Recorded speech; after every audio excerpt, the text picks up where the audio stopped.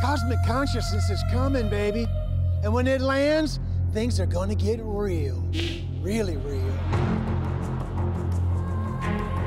We got visitors.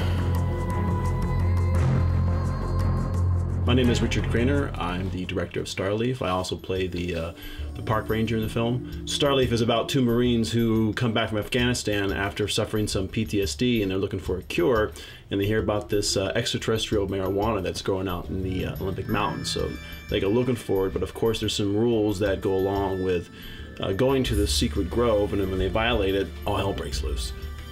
The funny thing about the film is that, you know, you make these films and you don't really know how it's all going to turn out, but the characters in this movie have really resonated with a lot of people. We've got Russell Hodgkinson from Z Nation who does, he's one of our lead roles, and he's really well loved by fans of the film. When I retired from the military, I would go to the VA, and that's where I get my, you know, regular treatment and stuff. And I've noticed in the last, oh gosh, 5 years, just the influx of these young guys that are damaged, you know. These guys are lined up outside the psych ward. They're missing limbs. I mean, it's a whole different experience going to the VA hospital.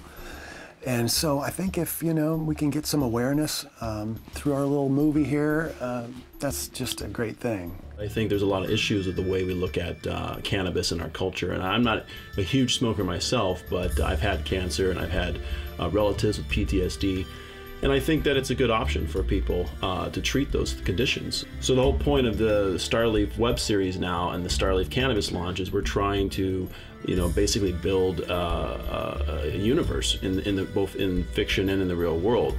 So Space Weed, it will be for sale come March 1st, 2017, and then we're going to launch in Tacoma, Washington, and then hopefully we're going to get more stores to carry it. So you don't have to go out tomorrow and smoke weed. I'm not going to ask you to, but if you do, smoke Starleaf.